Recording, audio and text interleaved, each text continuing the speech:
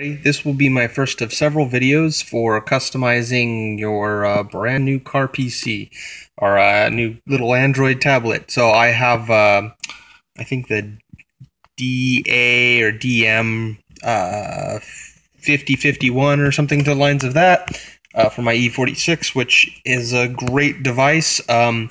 It has some limitations and some weaknesses, but hey, you know what? It's pretty darn good, and I'm really happy with it because the source I care about the most, which is the Google Play Music, sounds the best. So if you use that, huge thumbs up. Sounds 10 times better than the OEM. But what this video is about is some customizations. I'm going to do a couple, hopefully with the FM. This one is around screen brightness, and you'll see I have dim screen here. And why I have that, let's say you're going home at night, and number one, you don't want to go into your settings, go into brightness, change your settings all the way down, and it dims down, and then it's still not all that bright. This is bright enough to be more than a little bit distracting in the car. So I have written a little thing here, and you forgive me if it doesn't work right away because I just fidgeted with the brightness manually, which can mess this up. And you'll see that it slowly dims down and goes almost completely dark. Now, there's only one light in my garage in here, and it's actually getting hard to see. If I hit it again, you'll notice it wakes up a little bit and then comes to full brightness. It doesn't just go bam, hit you right away. You do that again. Goes dim, wakes up a little bit, wakes up a little bit more. So I will probably be adding additional filters in here to do based on time of day. That's a little bit more than I'm into it right now, but this utilizes a couple of things. It uses Tasker, which if you haven't purchased Tasker, it's like $6. Yes, it's an expensive app. Totally worth it. You will love it.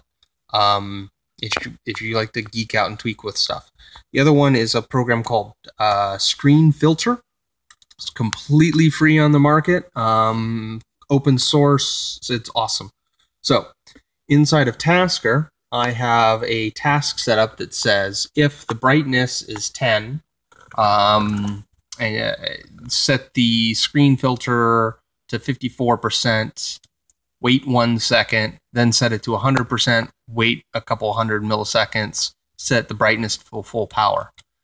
Else, set the brightness to level 10, and your brightness level inside of here, on both of them, you do have to disable safeguards. Otherwise, it just doesn't work.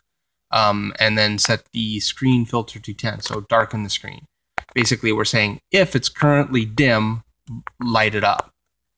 If it's currently bright, dim it down. Now, if you're not in one of these two states, it will not do anything. So basically, you're in manual mode, and easiest way is just to set your brightness to maximum. You can disable this, but I was having some weird issues with it. So I'm going to probably post the export from this, but yeah, this is, and then you can create a Tasker shortcut. Basically,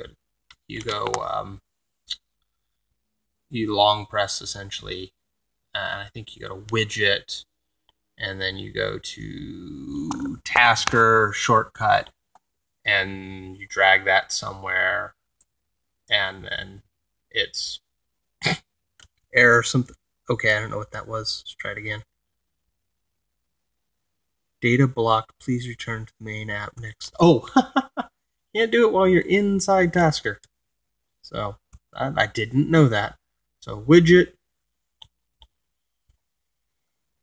Tasker shortcut, drop a shortcut, and then it's going to walk you through which task you want to use. Mine's dim screen, and then choose an icon for it. I've already chosen an icon. Bam, bam. There you go.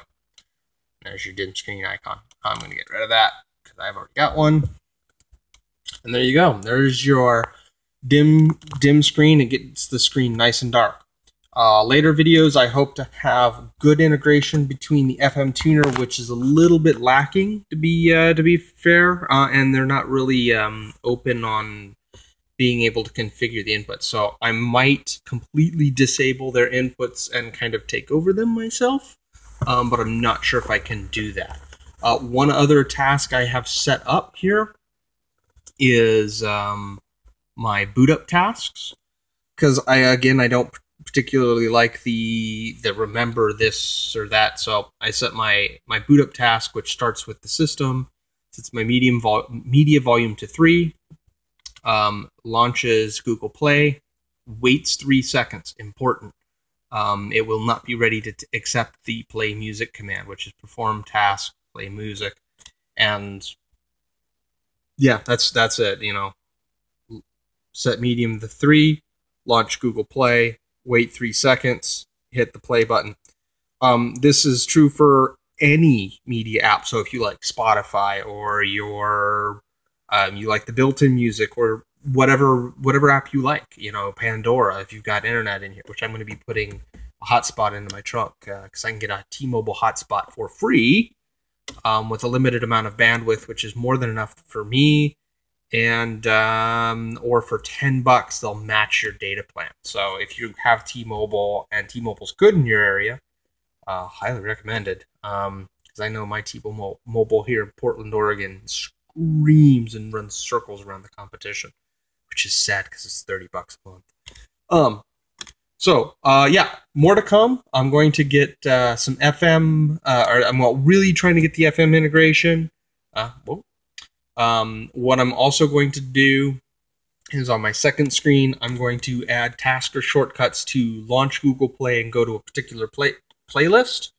So if you want to listen to rock or this or that, I'm going to have buttons here set up that just do it. So Tasker's a little bit programmy, but well worth your effort. All right, guys, I'm ranting, so I'm going to cut this short and wish you the best of luck. Later, all.